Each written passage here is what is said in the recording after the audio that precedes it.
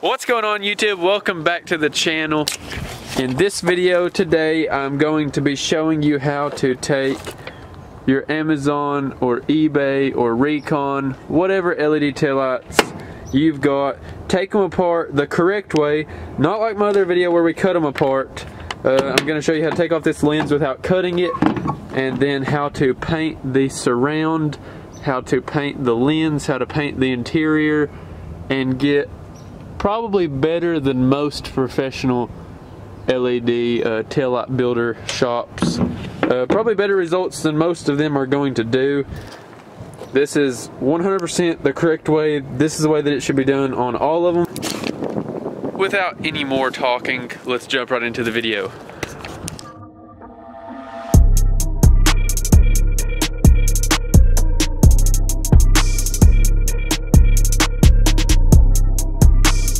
What's going on, guys? Welcome back to the Justin Hawk Smith channel. Today's video is going to be a very important video that I get asked about all the time. We're going to be talking about opening up LED taillights, paint matching them, how to reseal the taillights after you've got them opened up. We're going to be talking about how to paint the trim, the surround around the edge. And we're going to be opening the taillights up and color matching them and all of that without cutting them. Okay, everybody, you know, you talk to some taillight people, they'll tell you that they have to be cut open. Okay, some do have to be cut open, I think. And of course, it's going to be dependent on what brand of truck you have, what model of truck, all kinds of stuff. This is not going to cover every single truck out there. There are some taillights that can only be opened by cutting them. This video is for pretty much 1999 through 2016, I want to say. F250, actually I'm like 100% sure it's 99 through 2016. F250, F350, F450, any of them that have taillights just like this. And this also works for the 97, I think, 97 to 03 10th generation F150 as well. They both have the same taillights. So before we jump right into the video, I want to go ahead and say you're welcome for breaking, like, I want to say 5 or 6 sets of these F250 taillights. So well over $1,000 worth of taillights that I've broke figuring out how to do this. And I do sell these taillights pre-painted, all of that. You don't have to do anything except PayPal me the money, and then I build your taillights and ship them to you. They do run $350 shipped if you would like a set color matched for 99 through 16 F250s like you're going to see done in this video. Some people don't have the time, some people want to learn, some people want to do it. Even if mine turn out better than theirs, they done it themselves, and that's what it's all about. It's all about building your truck the way you want to build it and using your own hands, I believe, to build whatever you want. And do the work yourself. I think that really makes a huge difference in the finished product and makes it feel even better whenever you see your truck with those color matched taillights or color matched headlights or color matched tow mirrors. I have videos on the channel of color matched tow mirrors, all kinds of stuff. But without further ado, we're going to go ahead and jump into this video and get started on this how to bake open, not cut open, F250, F350 LED taillights. Let's go. So all you got to do is hop on Amazon, order you a set of LED taillights. You're going to get them. They're going to be sweet. You can get black, chrome, whatever you want to get. You just order you a set of taillights for your truck. You get them in. So after you get your taillights in, they're going to look like this. The link to these taillights will be in the description below. Gently lay those down. Okay. So I want to go over the first step. So before you bake open the taillights, there are a couple things that you have to do to them. You want to take these plugs and stuff them in here so then you don't have to worry about them getting melted while they're in the oven. Okay, after you've got your plug-ins and stuff pressed into the socket right here and out of the way, you want to take off the little pieces of paper that are covering the holes just so they don't catch on fire in the oven. And you're going to see right here, the way these are designed, now your taillights may be different if you don't have these exact ones. There are a couple spots right here to prevent moisture from coming in. These also hold the reflectors in. What it is you're looking at the back side of the reflectors, the little clips. So there's some sealant or glue, whatever you want to call it. All I do is I take a pick and you literally just press in onto this glue stuff and you can just pop it out. You don't have to heat it up or anything. So you literally just press that in there. Okay. So before you bake them, you want to get every single one of those pieces out of that glue, because if you don't, and I know this by experience, if you don't, it will get all over everything. It will ruin your lens, everything. So take all of that out, all of this glue off of these pieces right here, and then you are ready to heat this up to open it.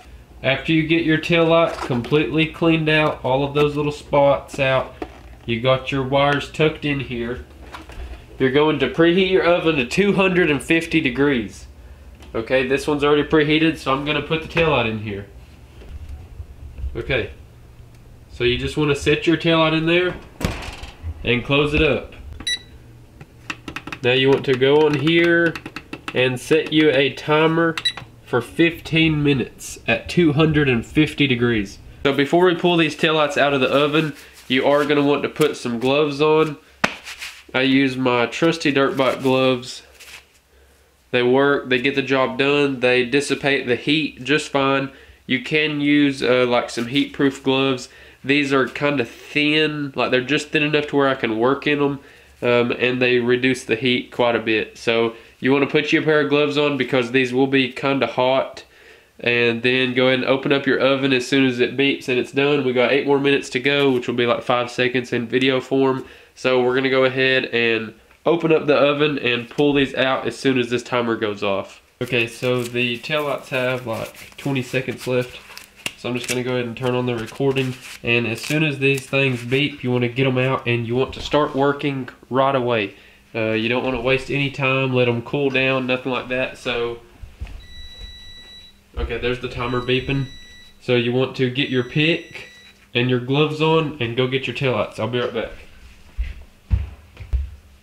Okay, so where I like to start on these taillights in particular is on the side. There's a little line right here. So you want to take your pick and just put it right in that line and just get it under there. Okay, and you don't want to pry on the lens very hard because it is so hot that you can deform it. So what we want to do is we want to get our pick, and you'll see the lens come up out of the sealant. So do you see this little clear line right there? That's where the sealant used to be over top of it. See? So right here it's all black, right?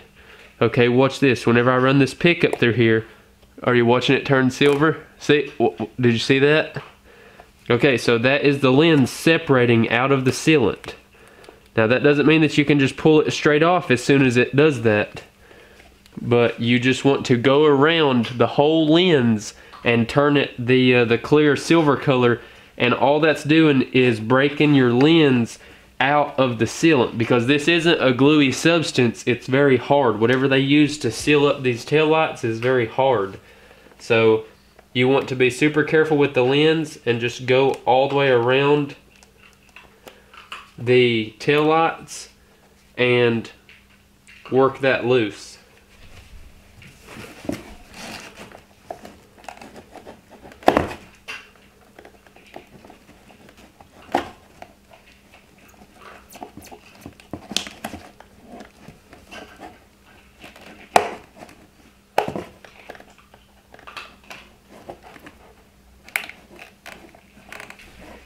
Okay, I'll show you another little angle right here. So the pick is actually under, it's under and through the lens right here. So see, you want to take it all the way under and put it through the lens and work it around like this with your thumb, just like you're peeling an apple. Okay, so run it around through here. So run your lens around through here and pop it up. See, right around through here, it's already popped up. Look at this. These taillights, that's why these taillights they have a bad name, because they're not sealed very well from the factory. So whenever you have a tail, this from right here, we can literally pull it off by hand. So these taillights are not sealed with, see, look at this. Piece of cake whenever you know how to do it right. Okay, so that is one horrible thing about these taillights, is from the factory, they are not sealed very good at all. So you take cheap taillights that are not sealed good at all, they leak, they already don't have the best LEDs inside of them, let's just be real.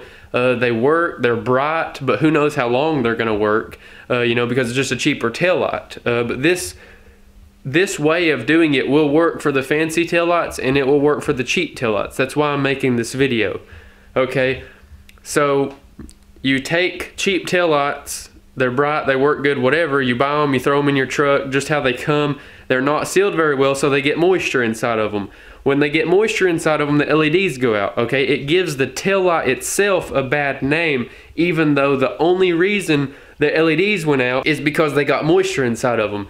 Okay, you take any taillight out there, unless it has waterproof LEDs inside of it, which I don't think any of them do, if they get moisture inside of them, they're gonna go out, okay? So when you're taking this cheaper taillight and you're saving money there, and then whenever you reseal it, if you follow along with this video and you do a perfect job, just like I'm gonna show you how to, then you're gonna reseal it perfect. There's not gonna be any moisture get inside of your taillight. The LEDs aren't gonna go out unless they just burn out. That's always the case. That can happen, okay?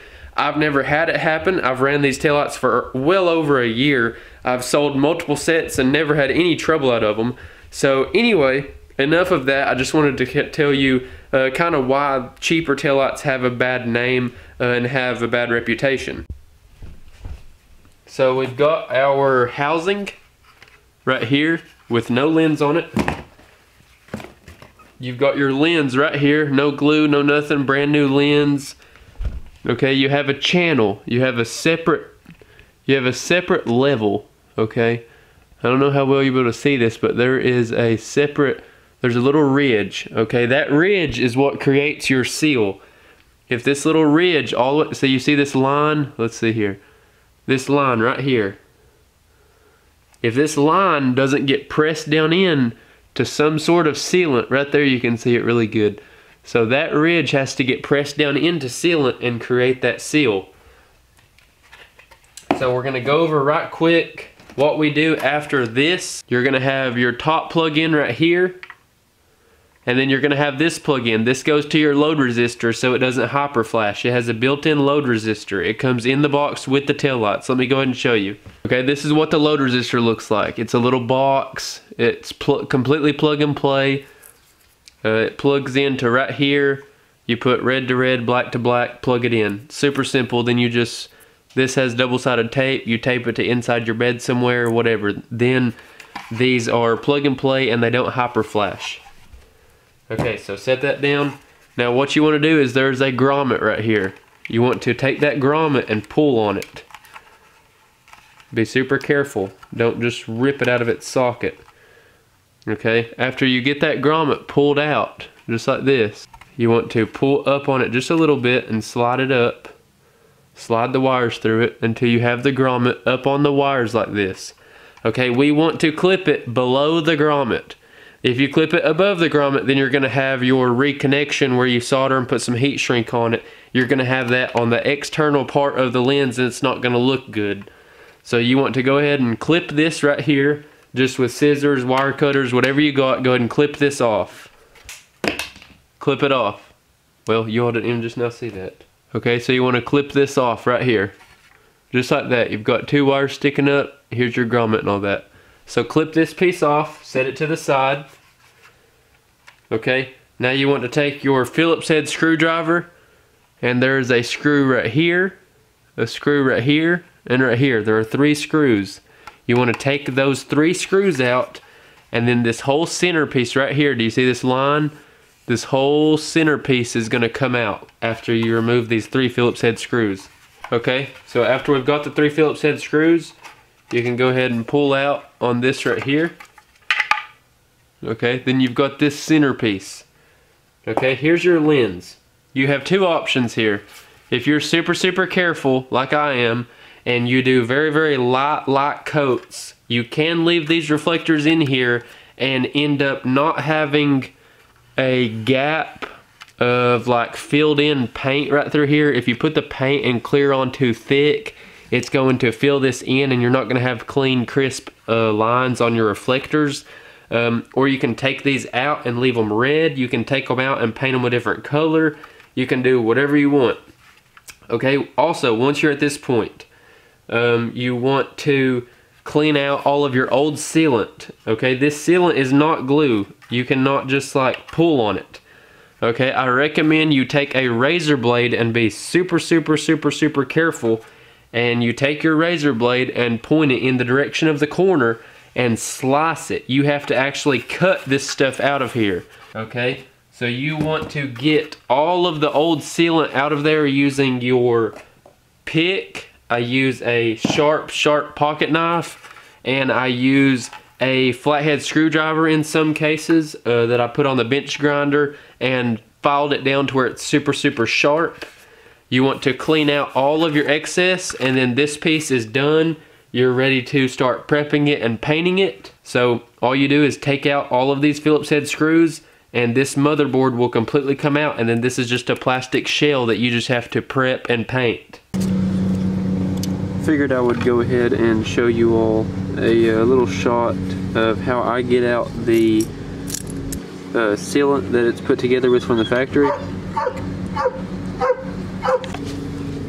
So please ignore my dog in the background. He will not be quiet for some reason.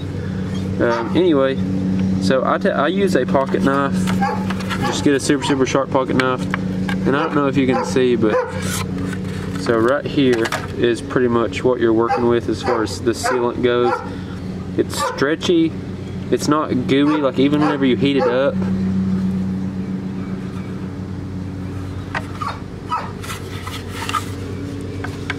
So I literally take it and I'll go down in here, and you literally just pry all of this old glue out.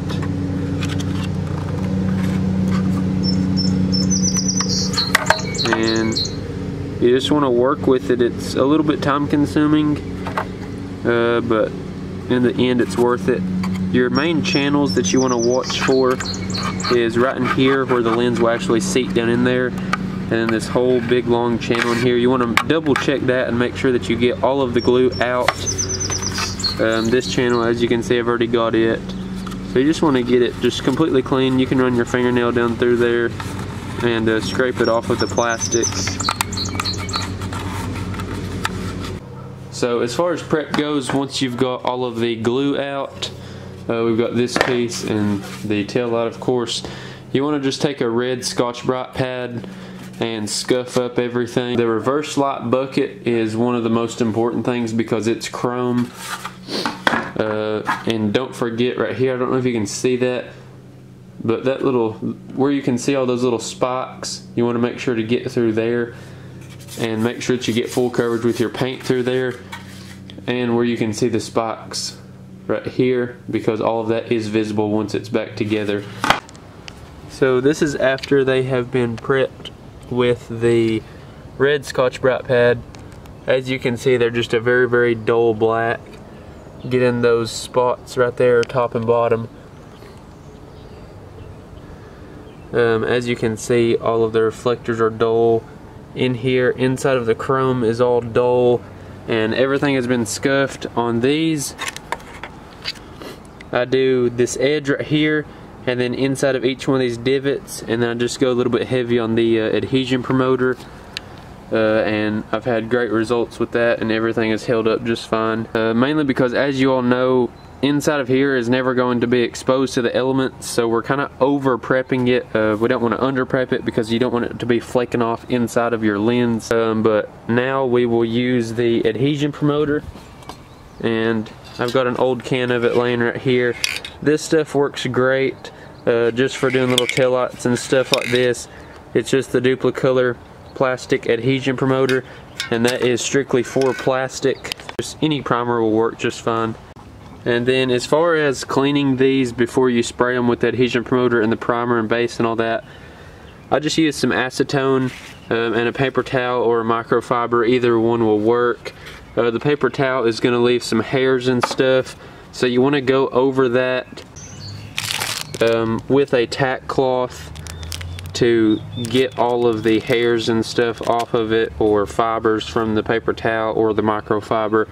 Both of them are going to leave some fibers. I know you probably can't see it on camera, but there are fibers all over the taillights right now from the acetone and microfiber or paper towel. Either one that you use, there will be fibers on it. So you want to make sure to hit it with that tack cloth and then onto the adhesion promoter. So as soon as I get the adhesion promoter sprayed, I'll kind of show you what that looks like, and then we'll go over it with the primer. Okay, so all of the adhesion promoter has been sprayed. It's going to make everything pretty much just look matte colored, no gloss, no nothing. It's just going to look matte. So once you get one good full coat on everything, you are ready for the primer. Please don't pay attention to my dog. I'm so sorry that he's in the background barking. Diesel, it's okay. It's okay, bro. So go ahead and shoot everything with the primer, and I'll show you that, and then we will go on to the base coat. Okay guys, so we got these primered. Once you get the primer on here, you want to let this dry for at least an hour or two. Of course, whenever you're painting anything, you want to make sure that there's no bare spots, but it's especially hard to do on these parts right here because they're so tedious, and all these little grooves and stuff. But we got the primer on there, full coverage. Let's wait an hour or two, and then we are going to tack cloth and spray the base coat down, and I will see you as soon as we get the base coat sprayed down. Okay, so we have our base coat laid down and full coverage on that. It's already pretty glossy, but we've got our clear coat mixed up right here. So we're going to go ahead and start shooting the 2K clear coat. First, you just want to tack it down. This clear coat that I'm using is mixed 4-to-1, so it's 4 parts clear, 1 part hardener, and it's a hardening automotive clear coat. So we're going to go ahead and pour that into our gun and shoot these and spray them with the clear coat, and then once they dry, I'll show them to you. And then we just have to do the outline on the lens, and then these will be done. Okay guys, so we just now got the clear coat laid down. Super glossy. If you know how to shoot that hardening clear coat, you don't have to wet sand and buff or anything. So we'll try to get a little sun shot right here for you. So super glossy. Turned out awesome as always. We're also shooting a set of Silverado tails right here. They were white. They turned out super awesome as well. Super glossy. But now we're going to let this clear coat harden. It just now came out of the oven, so we're just letting it air dry for a little bit. Just set it back here on the back of the bed, and once this hardens, then we will put everything back together and use the retro rubber as I'll show you, and put that around there, put the lens on, and then we have to paint a line on the exterior of the lens. But if you all have watched this far in the video, just want to say thanks for watching, and we just now hit 1,500 subscribers. I think we're at like 1,550 already. So I really appreciate each and every one of you, and hope this video helps you all out and gets you all out here doing truck stuff and saving money and still doing it the right professional way. And if y'all don't feel like doing this, a little self-promotion here, I do this on the side. So if you have an F-250 or any other truck and you want some color matched taillights for it, you can hit me up. I have very competitive prices, and I will not be beat for the quality of work that I do. Cheaper than other people, but there are still people cheaper than me, but they won't give you results like this. Anyway, without further ado, I'm gonna go ahead and show you how to put the lens back on, and then we will paint the trim surround, and then we'll throw them in the truck. These are actually customers, so we won't be able to throw them into the truck, but I'll show them to you finished and everything, and hopefully I can get them shipped out by the time I edit this video, and I'll have him send me a picture of what they look like in the truck, just to show you all that the color's perfect and all that. But anyway, let's get into putting these things back together. Okay guys, so next up I'll be showing you how to put the sealant on here and put the lens back on the taillight. But you want to take your retro rubber. I get a piece that is the length from here to here of this thickness, like just the thickness that it already is. So I tear off a piece that's that long, and then I heat it up with my heat gun. Just hold it up right here in front of you, heat it up with the heat gun and stretch it. And just make it the exact width of this, and that piece from here to here, when stretched correctly, the exact width of the channel will actually stretch all the way around and reconnect right here. Okay, so once you get that in here like I've got it, you want to just take your thumb and press it down into the channel. Just go all the way around it and just flatten it out and get it really nice and flat in there. And just make sure that it fills up the complete channel. Our next step is going to be taking the heat gun, and what we're going to do is just go very slowly all the way around it at about this rate of speed. So it should take you about 6 or 7 seconds to do this straight line. So 1, 2, 3, 4, 5, 6, 7. So just keep that rate of speed all the way around. It should take you about 20 to 25 seconds to go all the way around the whole tail light. And you just want to go around the whole tail light 4 or 5 times with it on high, and keep about 3 to 4 inches away from the tail light. Don't get it too hot or you will boil the paint. Once you heat this stuff up, it gets very sticky. So if you can press on it and it doesn't come up on your finger, it's not hot enough. You're literally getting this stuff like liquid in the channel of the taillight, and then you're going to put your lens on there, and whenever you press your lens down on there, just like it was from the factory, it should be flush all the way up against this. And just wanted to go ahead and throw in right quick, make sure that your lens is perfectly clean. Like whenever you take this off, even if you had to put it in a Rubbermaid container box, I do that sometimes, no dust, lint, hairs, anything. There will be more stuff on that lens if you leave it out for a day or two than you would ever think that there would be. So make sure that you leave this in a Rubbermaid container, or in a closet somewhere, or in an extra bedroom somewhere that you don't use, and make sure that you lay it face down like this, so then all the debris that would land on it would just be on the outside instead of the inside. Because if you get this dirty, or if you get anything on here, you cannot wipe it off. It will scratch it. You can clean it sometimes, but it's still not going to look as good if you just do not touch it. So this lens is brand new. There's not a single speck or anything on here on the inside, which is the most important. The outside doesn't really matter. You can clean that up, and that's going to be getting sanded anyway. But the inside of this lens, do not touch it with your fingers. Do not touch it with gloves on. Don't touch it with anything, but make sure that all of the lint and hairs are off of that. Get this liquefied around through here, and then just press it on. The sealant is completely compressed all the way up against this, all the way around. And I just want to give you all a couple pointers. Whenever you're pressing that on, do not push right here in the center, because it does get pretty close to the reflector, and you can actually press in on this and it will compress the paint and it can cause a little mark. So now we're going to go ahead and start painting. So I'm going to go over the steps that you need to do to the lens to prep it for the paint. So you can do the 2000 grit if that's all that you have, but the 1500 grit will definitely be a little bit better. So I'm going to go ahead and get both of these sanded. Sorry for my strap on my camera. I'm going to go ahead and get both of these sanded and masked off, and then I'll show you what it looks like. But I just wanted to go ahead and show you the difference between sanded and not sanded. And also, whenever you sand this, you want to keep your strokes straight up and down. That's what she said. Okay, so next you want to take your 3M, I think it's 1/4 inch, maybe? 1/4 inch masking tape. Anything that will bend and form. I've used electrical tape for this before, so electrical tape works just as good, if not better.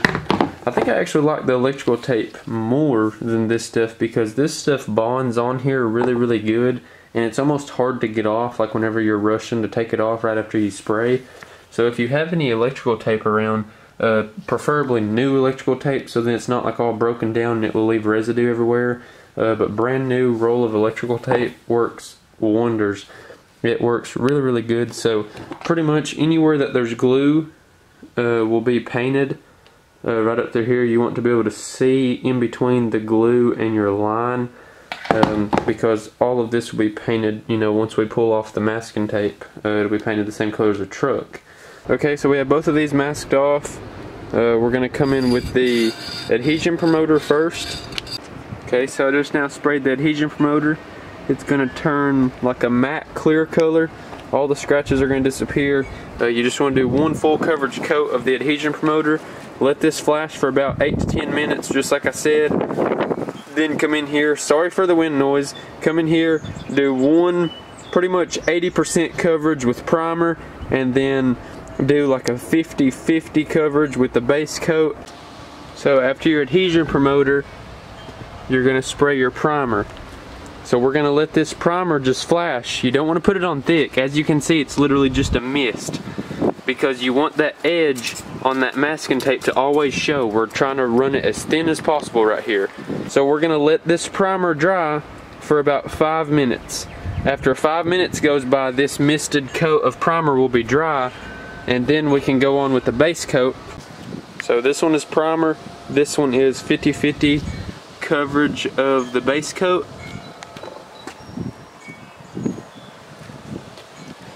Just wanted to go ahead and show you that. So I'm going to go ahead and put another full wet coat on this, and then this one's done.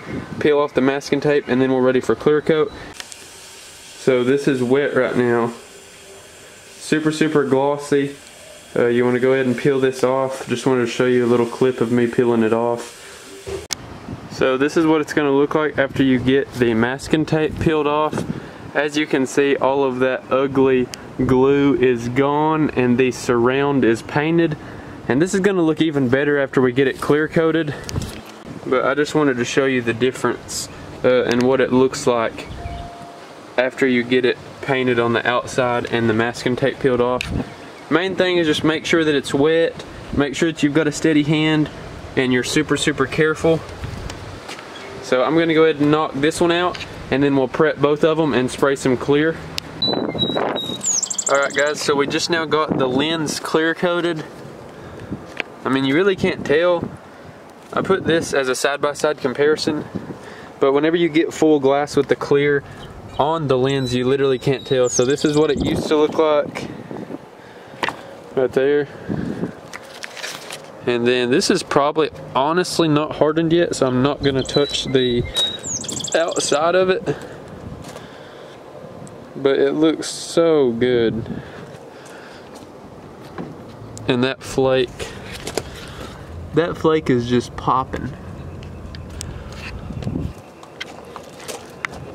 So again, if anybody wonders why you color match taillights, right here is why, because look at that before and after.